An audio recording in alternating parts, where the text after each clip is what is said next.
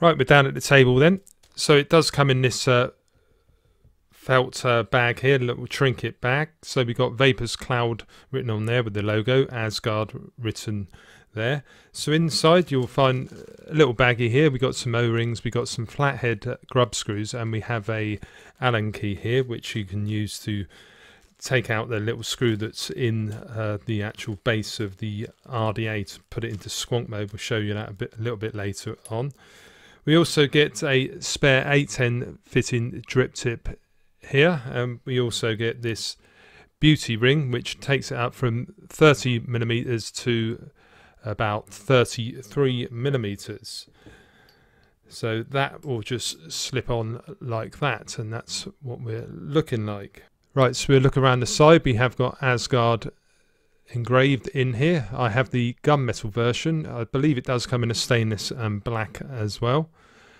So let's just have a look at the top first. So it does come with this mighty large 810 fitting drip tip here, but of course we do have the O-ring in the top there, so you can put all your aftermarket ones on to your preference. So just plug the other one back in now. So that's what we're looking like with the low profile tip in. Nice tolerances, so no troubles at all with that one. So we've got a number of airflow holes on the side. So this is dual core. So we've got, well, you can put it in single core as well. So we've got 30 holes on either side. Quick look on the bottom of this one. So Vaperz Cloud, we've got engraved into the bottom there. Very nice indeed. We've got the serial number.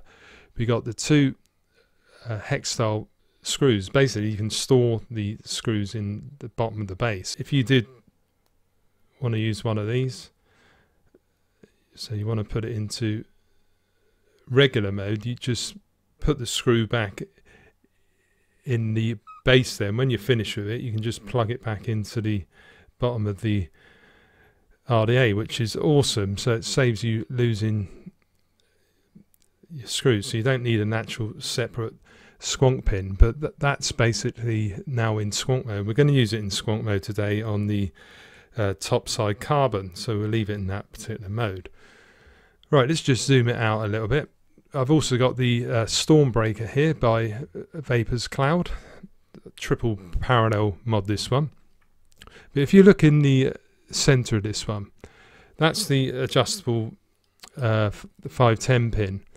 And what I was finding with the using the Asgard, because we've sort of got like the hollow section through there. I know we've got it in squonk mode at the moment, but when you put the little screw in there anyway, what I was finding is when you're screwing this down onto the Stormbreaker, I wasn't always getting decent connection because we haven't got like the flat 510 pin there, and as you can see there, we've got quite a narrow adjustable pin there, and sometimes I was like catching it, so when you're screwing it down it's sort of like tightening it up. So that wasn't ideal at all, but let's just put it right out and show you what it looks like. We put the little beauty ring on as well.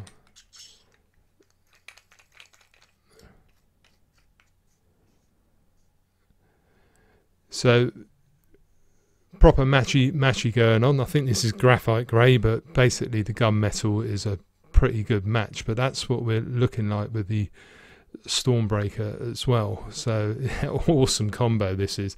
Like I say, it's just a bit of a shame that the that 510 pin isn't just a flat one, so it would make a better connection with this. But anyway, the review of this one will be up on the channel very soon. Take the top cap off. So inside here we got like an ultim. So if you take that off there, this piece does come out here. So you notice there we have got the, what have we got there? 1, 2, 3 hole, 4 holes which do angle down, and we've also got the a big slot there for your airflow. So we've got like the slot, and we've also got the holes. So that's what it looked like inside there. We've got like a bit of a reduced chamber for when it goes over the actual coils. But look inside the sleeve, you see we got the notches there. So on here we got the corresponding notches at the top. So when you want to plug this piece back in, just sort of spin it round until it clicks in place, and then this piece does actually spin round. So you see there we have got the big notches. They coincide with the notches that are in this Alton piece here. But let's have a look at the deck then. So we've got the two positives there. Well, we got the positive block basically surrounded by the peak insulator, but this is the positive on this side, this is negative, negative there, and positive there. So in theory you can do a single coil, put it in the middle and put one leg there, one over there, one there, one over there. Or as I like to rock it, put it in dual coil mode and just one coil there, one there, and just pull it into the middle to your preference. But there you can just see we have got the hole for the squonk pins. We got plenty of room here for cotton. Mega deep juice well on this one. I haven't measured it, but that one does look rather large indeed. There's your flathead screws, really good screws on here, a couple of O-rings around the bottom to help make the seal as well. So let's just plug that back into the top. So it doesn't really matter where you have it, you just sort of got to spin it round until you can feel it in place, just like that. That's it there, that's basically fully open, and then twiddle it round, and then you can just close off these columns. So what you adjust on one will be the same on the other side. So if you want a more restrictive vape, that's what you do. So it does lock on both sides, so round to the other side when it's fully open, keep on going, and then you can remove the RDA from your mod. Right, so the first thing you need to do is make sure all of these post screws are undone sufficiently. I think they're all about okay now. The wire we're using today is some Coilology Tricore Fused Clapton. Now I've made my own coils. Here we got 6 wraps of these ones. I'm not sure what they're going to ohm out like, but I've done them at 3.5 millimeter internal diameter as well. And I've cut the leg lengths at 7.5 on the trusty old coily tool. So you can pick these up, personalised ones. Check out the Facebook page and group. You can get these all over the place now, and there's also a coily tool website shop. So check it out if you want to get yourself a coily tool, and it just makes sure that you can get some nice evenly cut leg lengths, which is ideal for postless decks. So one on each side like that. Right, don't need to go too mad with these, because I'm not sure how thick these posts are on this side. So if you crank that up too much, you might end up denting the other side. So just make sure they're tight enough, but don't go too mad. Just bring it into the center. Right, so I'm going to go with something like that. So we're going to go and put it on a mod now and bed these coils in. So we have got space coils today, so it shouldn't require too much pulsing.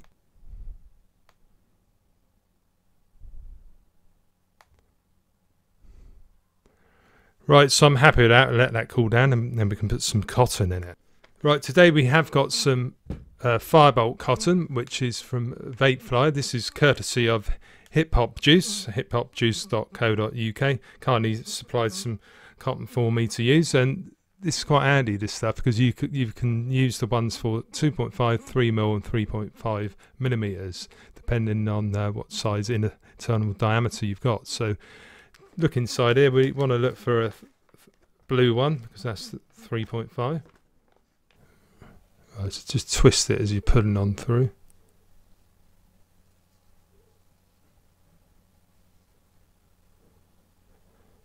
I'll squonk in today, so shouldn't have to have it too long. We'll try and get this through the other side as well.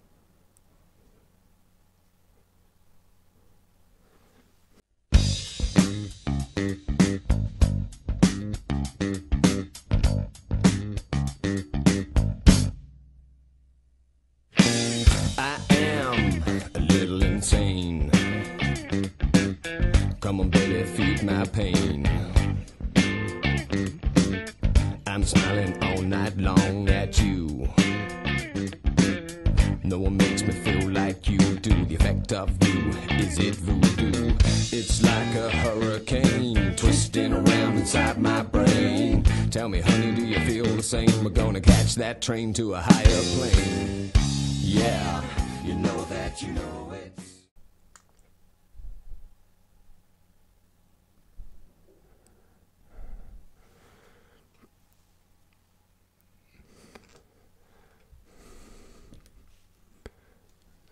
Okay, right, get your top cap then. So I forgot to say actually, if we just take this drip tip off, you see this top cap here. So literally that just sits over the top of the coil, so you can just see there, just sits in just like that. So grab your cap, put it over the top, give it a little wiggle. There you go. We're in place now, and then if you spin it right around, you get the airflow lining up directly in front of the coils there. Right, we're back up top with the Asgard 30mm on top of the carbon by TVC and Dovpo. Right, warning, I've managed to mangle the bottom of my RDA by using it on the top side. I tried it on my other one as well. Does fit on there, but when you're adjusting the airflow or taking it off the mod, if you've got this cap on, you're likely to do what I've done, and I've really mangled up my paintwork. So if you're going to be using it on the top side, I strongly suggest putting it on with just the base on first and then putting the cap on afterwards. The trouble is, when you're adjusting the airflow, that's when it's rubbing against the top of this the cap, filler cap on the top side. So yeah, highly pissed off I am that I did this, because I didn't realise I'd actually done it until I looked today, because I've been using this in RDA mode a lot of the time, and I didn't notice. But because I got this top side recently, I put it on here and had a go. But I know that the Lost Vape drone can take up to 40mm, so that one will work okay. But it's such an annoyance, because it looks awesome on here as well, especially with the Rebirth drip tip on there. But yeah, let's go on to fit and finish and build quality, because I can't really give the paintwork a thumbs down, just for the fact that I've done this myself. But it has scraped it off, and but it looks awesome though, the way the Asgard's sort of like punched in, and there we got the gunmetal over the top, so no in-your-face branding. I think that looks awesome. No sharp edges or anything. The O-ring tolerances are very nice to adjust the airflow, and yeah, to take it off as well, it's really good O-ring tolerances. The Ultim piece spins nice and freely as well. The build deck, the grub screws work very well. We got a nice deep juice swell. No rough edges on here. Nice solid chunk of stainless steel in there as well. And yes, it's just built very well, this particular RDA, but just watch it if you're going to be using it on the top side. But let's have a little toot then. Right, we got all of these honeycomb airflow holes. How many is there? 1, 2, 3, 4, 5, 6, 7, 8, 9, 10. So we've got 30 on each side. We got the top row of honeycomb in the Ultim as well, and the Cyclops bit. So you are getting sort of like a double bit of restriction there. So I'll give you a little airflow rating now. We've got it wide open at 100 watts, and we've got a 0.20 build. Here we go.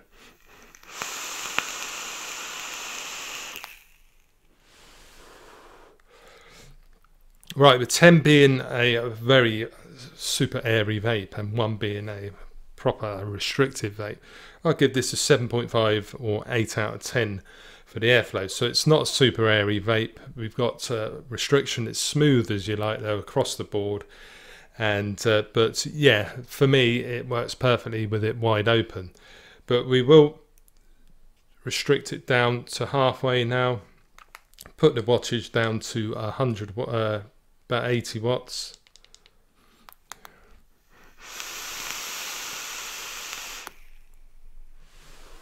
Still smooth, plenty of vapor still. And you can put it down a little bit further, but as ever, I just find that the flavour diminishes and it gets a little bit too hot. So put it down to 58 watts with a coarser open. But it's still smooth, and it's not especially loud, this particular one. But awesome draw you're getting, it really is, for a 30mm atomizer, because you've got that Ultim piece in there. It is like reducing the chamber size, so the flavour really is top draw on here. And the other good thing with this one is when you're squonking, because those airflow holes are right up the top, you can squonk it right over the cores. I've had absolutely no leaking with this. It will take a little while to suck it back out, this one, but yeah, there you go. One thing you have to watch out for, because I have my coils, they're sort of pushed in a little bit. There is a little bit of spit back when you first dripped or squonked on it, so it might be advisable to bring them out slightly towards the sides, but just be careful you're not going to touch the Ultim piece in there, because I've got 3.5mm coils in here. I did have to watch out, because on the top I've got them raised high because I cut the coil leaf to, I think it was 7.5. I can't remember what I did down low now, but just be careful that you're not going to be interfering with that Ultim on there. But I do think the flavour is slightly better with them pushed in, but you've just got to experiment to your liking, and if you're getting spit back, just maybe put them out slightly. But anyway, let's get on to the flavour then. So I'll just give you a nice little pull at 90 watts.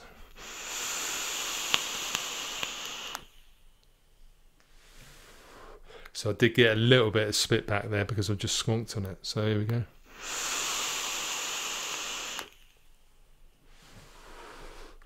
Flavour is right up there. It's at least a good 9 out of 10.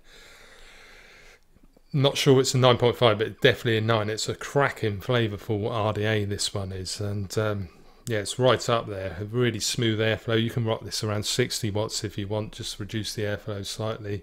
So it's an all-day vape in my opinion. And the other good thing with it is if you do want to put it in regular RDA mode, you can just take it off the mod, give the base a little wipe down, get your Allen key out and take one of the little grub screws out the bottom. Incidentally, I think there were only 2 in my one really. I thought there were 3, but I noticed there was a gap on one side. So I think you just come with 2. So when you finish with it, just plug it out back in the bottom, and that is an awesome little idea from Vaperz Cloud. Right, I have got the Stormbreaker here, which is a triple parallel mod by Vaperz Cloud, but I don't like using the Asgard on it because, as you can see, that with that 510, which is an adjustable one, doesn't connect very well with the bottom of my Asgard, because this isn't a flat 510 on it. When you put that screw in, it's like basically got like a hole surrounding it. So when you put it on the Stormbreaker, I'm not getting the best connection with this one. You're getting a weak vape, especially with a 0.2 ohm build in it. But I'm just going to put it on the mod-defined Lyra now, just to show you what it's like in regular mode. This is at 90 watts as well.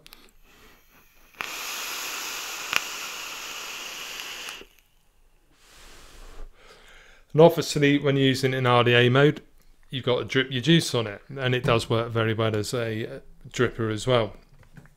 This one can handle up to 28 mils, so you have got a slight overhang on here, so you just got to get yourself like a Wild Wolf or a 30mm compatible Atty. Like I say, the drone squonk device can take up to 40mm, so I recommend that. I've got that one out there as well. I've just been using it on the Carbon because I've been testing that one at the moment, but I'm so annoyed that I've mangled up that paintwork, as you can see there. But yeah, overall though, this Atty has been a pleasurable experience, and I will be continuing to use it. The flavour is right up there. The draw is nice and smooth. If you like that honeycomb airflow smoothness, then you'll enjoy this particular Atty. But you just got to make sure you can get a mod that can accommodate it. So I bought this one from SR Vapes in the UK, very reasonable prices, quick turnaround as well. You normally get the delivery in at least a day or two at the most. So Steve, big thanks for this. I also bought the Stormbreaker for him as well, and at the time there was an offer on. I think it was $149.99 for that. The Asgard, I believe I paid $45 for it, but yeah, really impressed with both of these. It does look awesome on the Stormbreaker. It's just a pity that it doesn't work particularly well, because that's why I bought both of these. But just show you, because we've got the graphite grey and the gunmetal Asgard. It just looks awesome. But try and give you a little pull on it.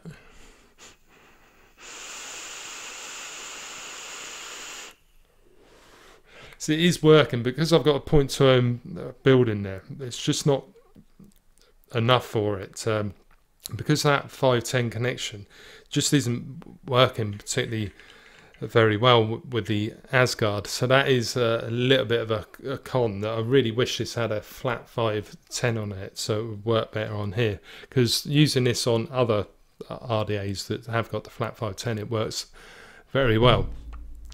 But like I say, overall, this Asgard does get a big thumbs up from me and a recommendation.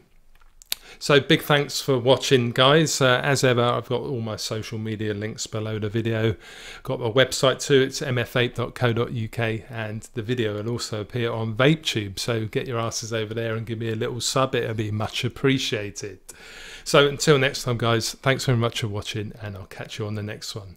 Okay, cheers.